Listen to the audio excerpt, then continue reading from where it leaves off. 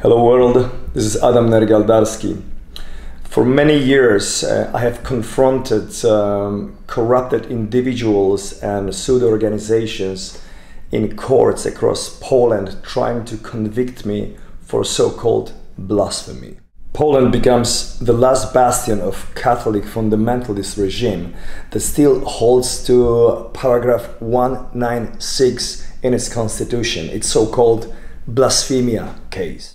And it's just another excuse for all sorts of opportunists, pettifoggers, bullies that harass me under the banner of Catholic dogma. So far I've been somewhat immune to all that and managed to shield off most of those attempts.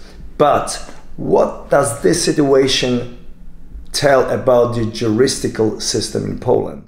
Many cases of pedophilia crimes among clergy are being secretly wiped up, and the predators hardly ever face the law. And here an artist is being convicted within few days for what?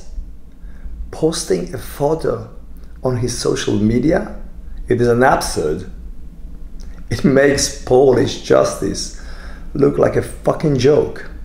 And so it is. Now I must engage in more effective means and uncompromising law artillery to finally beat the bastards once and for all the artists in Poland that have been punished for blasphemy.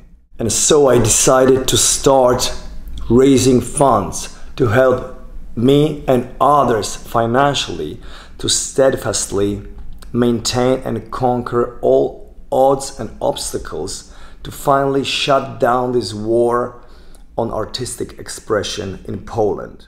At the same time, I wanted to thank you so much for sending all messages and words of support. It really means a lot to me. And please never cease your opposition to any oppression, no matter what kind it is. Below you can find all the information how you can become involved in the fight.